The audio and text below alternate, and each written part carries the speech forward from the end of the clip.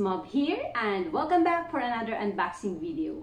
For today's video, I'm going to unbox this Midea 6000 series air fryer.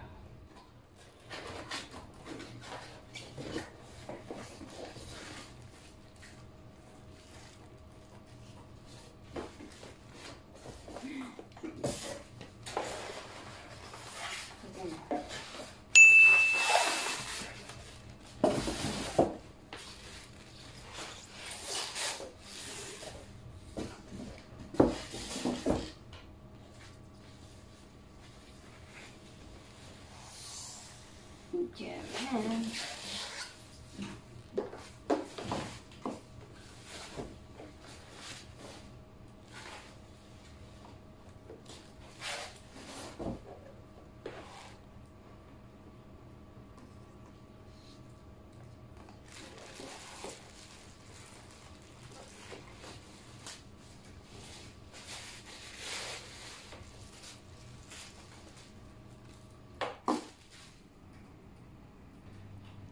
This is the Midea Airfyer 6000 series, model number MFTN40A. Before using the air fryer, we have to remove all packaging material, remove all any stickers or labels from the appliances, and then wash thoroughly the basket and pan with hot water, some washing up liquid, and non-abrasive sponge. Take note, guys, that the basket and the pan, you can also clean these parts in the dishwasher. Wipe the inside and outside of the appliances with a moist cloth. So, guys, i-try nating magluto ng french fries dito. Hugasan ko muna siya.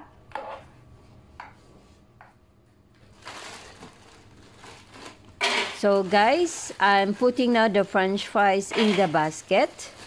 Never fill the basket in full or exceed the recommended amount, as this could affect the quality of the end result. So ayan guys, hindi ko talaga siya pinuno, katamtaman lang. So guys, sa frozen french fries, ang temperature settings is 200 degrees Celsius. Sa time settings naman, 13 minutes to 18 minutes. Ayan, nilagay ko siya sa maximum sa 18 minutes. At antayin lang natin na maluto ang french fries. Etong Midea air fryer, multi-cooker siya. Pwede mo siyang gamitin, hindi lang pang fry. Pwede din siyang pang grill, bake, at saka roast. May mga iba din siyang functions. 3-way airflow system for the crunchy taste of fried food. Non-stick inner pot for easier cleaning. Easy clean with removable drawer. Cool touch handle for safe usage. Yun yung ibang functions nito ng Midea 6000 series air fryer. Let's see. Oh. Ayan guys.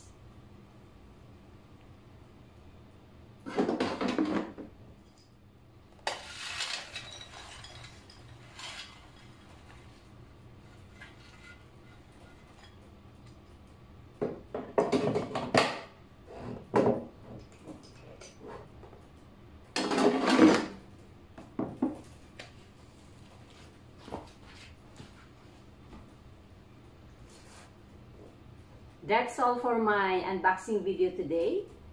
Hope you like my video. Don't forget to like and subscribe on my channel. Thank you. See you again. Try nga natin. Ooh. So hot. Crunchy on the outside, tender on the inside.